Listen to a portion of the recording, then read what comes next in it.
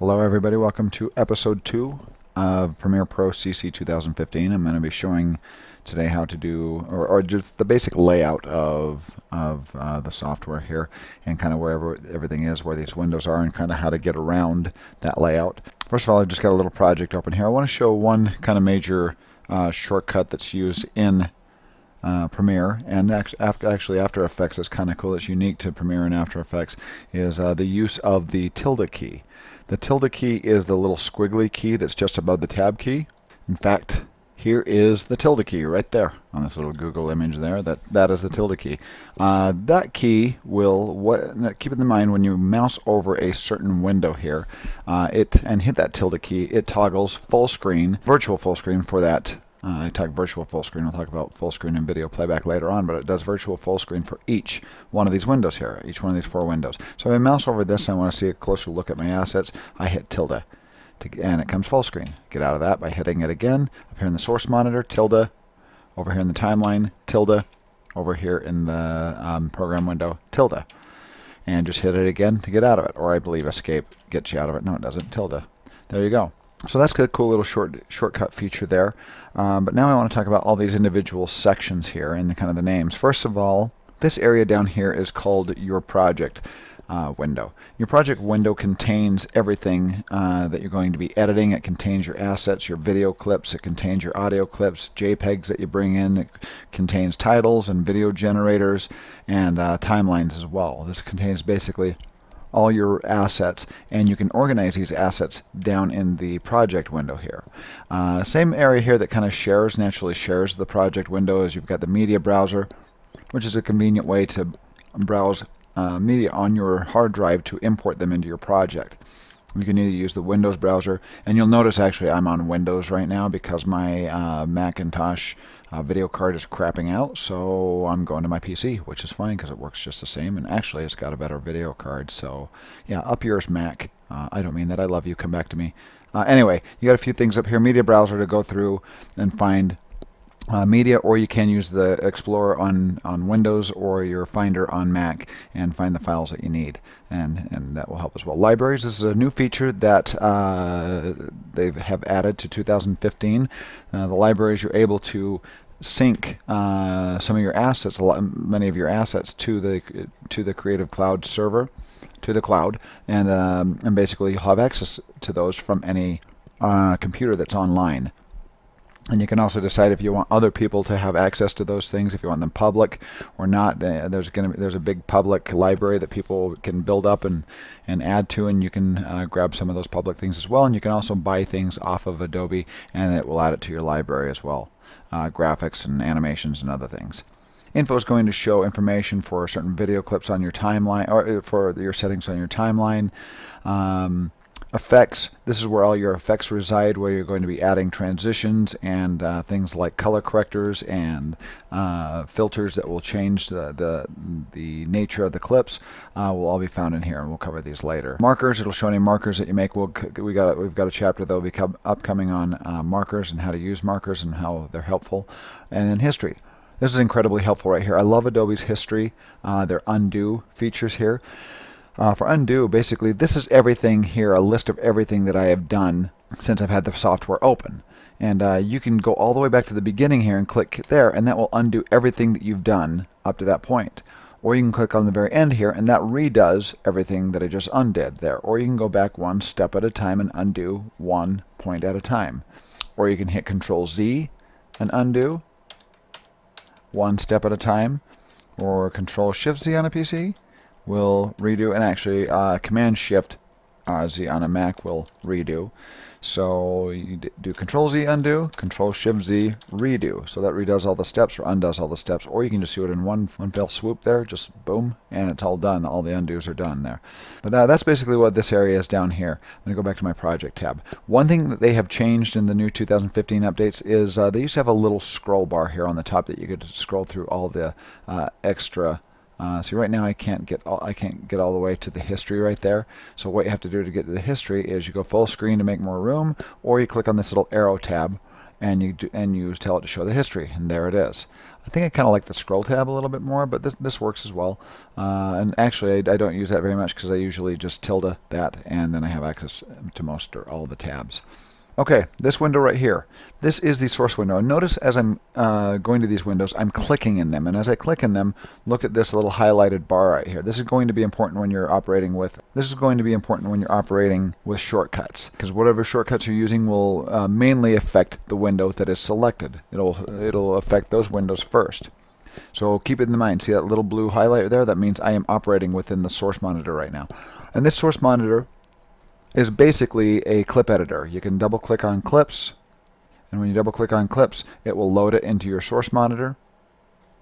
And once it loads it into your source monitor, you can put in points and out points to get rid of the excess on the clips, and then drop it into your timeline.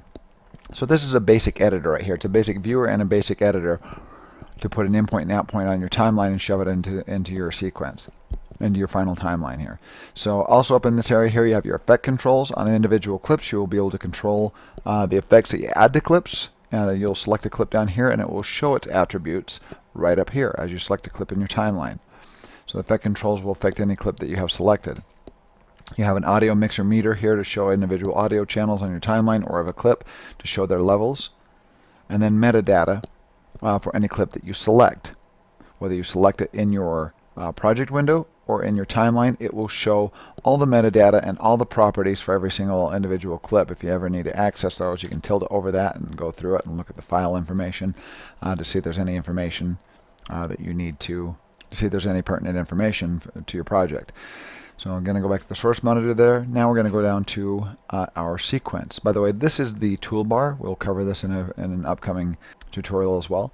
But right now, the selectable areas is going to be the sequence here. The sequence or the timeline is where you're editing your movie. You can see the movie being edited here, and as you see these things being cut in a sequential manner from beginning to end, and you got the playhead here that plays through it. It'll display up in the program monitor what frame your playhead is over. So as you play through this, you'll see the frames update here and display what your movie is looking like as it's being edited. And that is what the program monitor is for up here. So once again, project area, source area, sequence area, and program area. And once again, if you click in these areas, it's selected. Now I want to show you a shortcut here for selecting these areas. Let's start on shortcuts right away. This is very important if you're trying to be quick, because it takes a long time if you want to select this window to drag your mouse up here and click. It's a quicker way of doing that. And it is holding down the Shift key, and while holding down the Shift key, you hit 1, 2, 3, 4. Not on your numpad, but on the top of your keyboard. So Shift 1 selects your project area, select 2 selects your source area, Shift 3 selects your sequence area, and Shift 4 selects your program area.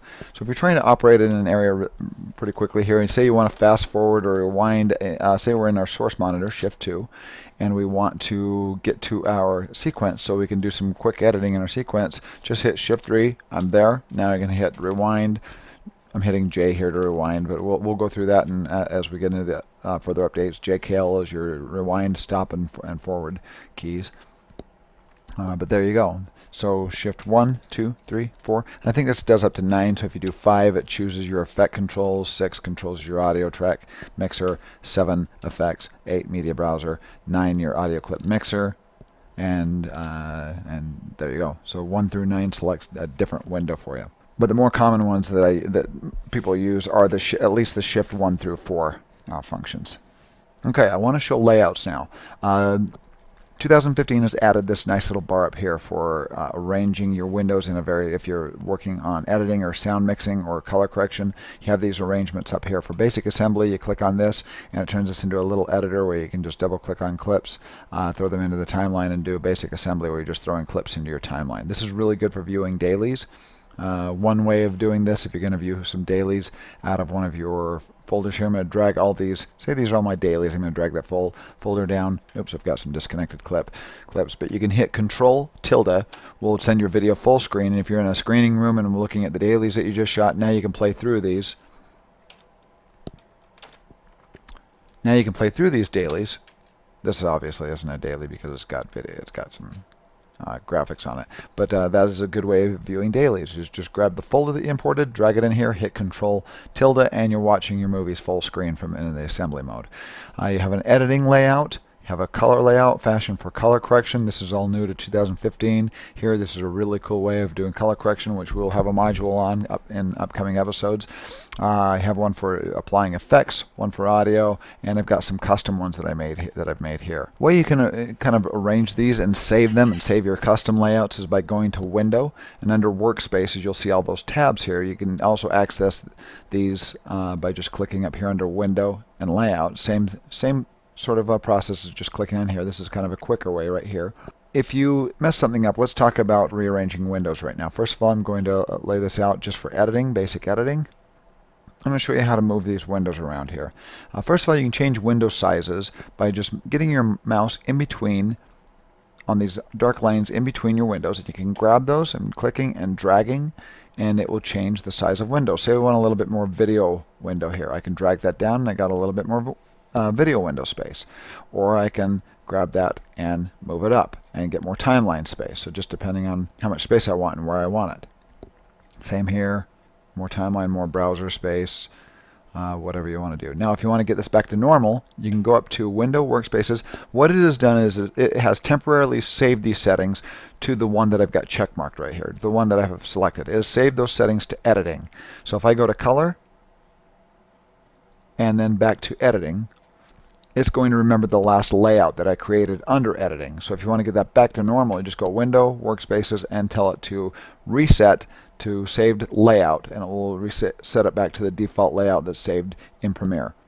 It's Alt-Shift-0, by the way, and there it is, back to normal. The window sizes are back to the default. Now, one other thing I want to show you is moving windows around, because especially if you're working on a two-monitor system and you want to have a lot of real estate, you can grab windows and you can drag them over to other monitor space. Now, I'm just going to show you how to rearrange on here. If we grab one of these windows here, let's grab our timeline. Actually, let's grab our effects window, and you can grab this and you can move it around. You can move these to different windows. Say, I want my effects window up here. So I'm going to bring it up here. And you have some options here. Before I let go, you'll notice you got these these shapes on the side, which will actually position this. If you put it on the side, it'll position this in a new window on the right-hand side. Here, it'll position it in a new window on the bottom, and on the left-hand side, on the top. So watch this. I put it there. It puts it in a new window, space. It just added a new window space to the right of this window. Now, if I grab this and I move it over here and put it in the middle, it's going to add that to the tabs of my source window here. So if I grab one of these, let's move the media browser up here. If I put it in the middle, it adds it to the tabs of this already existing window. If I grab that, drag it out, put it to the side, it puts it to the side. If I drag it and put it down, it'll put it underneath it. So just remember, the way to restore that is you can grab it and drag it right here into the middle, and it adds it back to these tabs here. And of course, when you're all done with that, if you don't like this, you can just go to Workspaces and reset to saved layout. So like I said, if you want one of these windows on another screen, oftentimes if I'm working on two screens, I'll grab my timeline and drag it over to a completely different window and drop that and make it full screen and shape it to be full screen on my secondary monitor space. And that way I have like one window dedicated to my timeline or one window dedicated to my asset management. And I've got a couple of those saved, default saved. If you get something that you really like, once you arrange it and you get it the way you like it, like let me make some more media space here, make this bigger, and let's say I want my effects tab right here and share it up here for some reason. Once I get this and it's the way I like it, you can go up to Window, Workspaces, and you can tell it to save this as right now it is temporarily saving it to the editing workspace until I tell it to reset to default. But I can actually now say save as a new workspace, and it will save this. It'll ask what I want to name it. I'll name it and save it. It will save it to this tab up here, and it will save it under my window layouts as well. So yeah, if you do a dual screen layout, you can go up to Window and save it, and then when you're done, if you want to keep those settings and just start working on somebody else's computer, I'm going to go here I'm going to go up to File, and I'm going to go to Sync Settings. I'm going to say Sync Settings Now. It'll save my settings. It'll bring up a window and ask how I want to save this. It'll make me log in, and it will save those settings up to the cloud. And then when you sit down and work on another computer, you can tell it to, you can sign in as a different user, and it will download those settings to your layout to your computer that you're working on, which is really nice. So if you do keyboard shortcuts, if you do window layouts, it'll download all those to the computer that you're working on, which is pretty cool.